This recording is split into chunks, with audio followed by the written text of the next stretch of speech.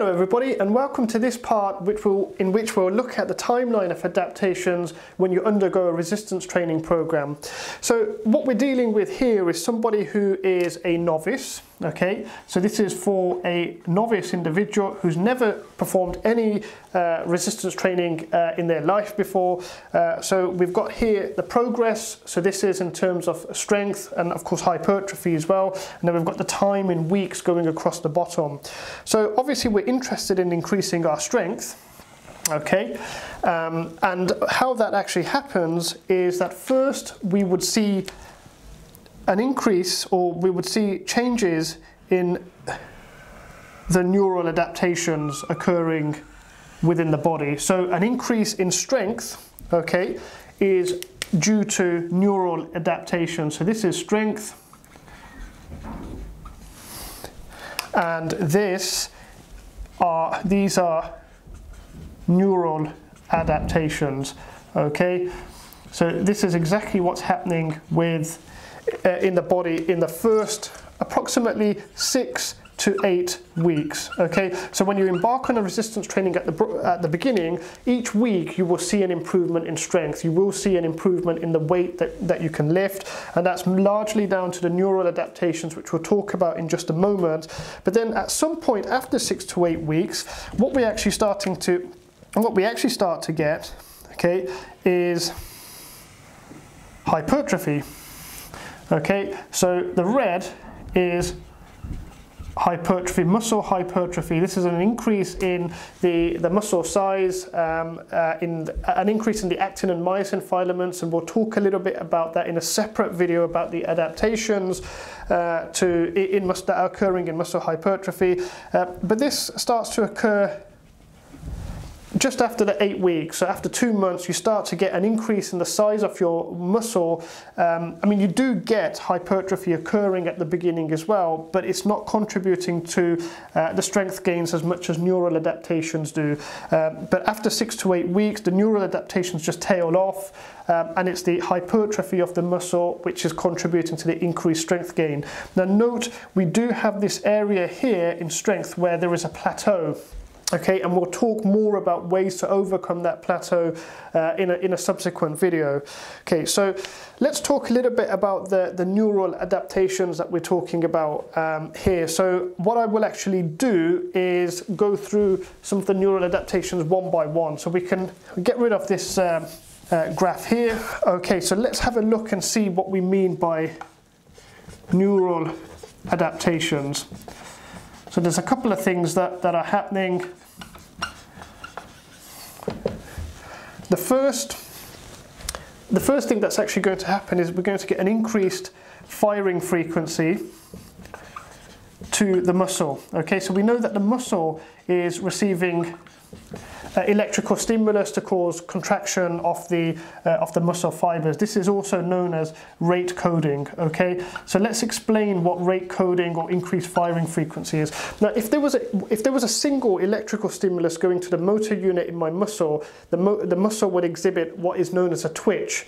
Okay, now if there was a second electrical stimulus going at the same time, or just shortly afterwards, so that the first electrical stimulus is still causing the twitch, but the second one comes along, then we're going to get a greater contraction. Okay, and then if we have a third signal coming through, then we're going to get this cumulative effect, and this is known as summation. So it's basically increasing the firing frequency, the electrical stimulation to the muscle, so that the first electrical stimulation hasn't finished causing the contraction of the muscle, but the next one has come along, and the next one has come along, and eventually we get to a point where if all of the motor units are receiving an electrical stimulus at a similar time, we'll get tetanus. Okay, and that results in maximum force development, so peak tension, peak force availability.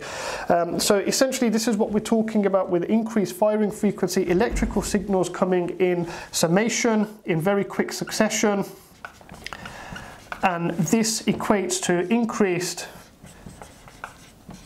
force and of course peak tension. Okay, so force availability or force application and peak tension. So that's one of the things that that's one of the adaptations that are occurring in those first 6 to 8 weeks, okay? Now, we're also going to get a reduction in the activity of the Golgi tendon organ, so GTO. Now, I have done a video specifically about the Golgi tendon organ, so it's worth just going through to refresh yourself about what this muscle sensor actually does. But essentially, as we do resistance training, not only is our muscle getting stronger, but also the tendons, the other connective tissue that attach the muscle to the bone are also adapting to allow the muscle to transmit that force to the bone. So you get an increase in collagen deposition, elastin fibers.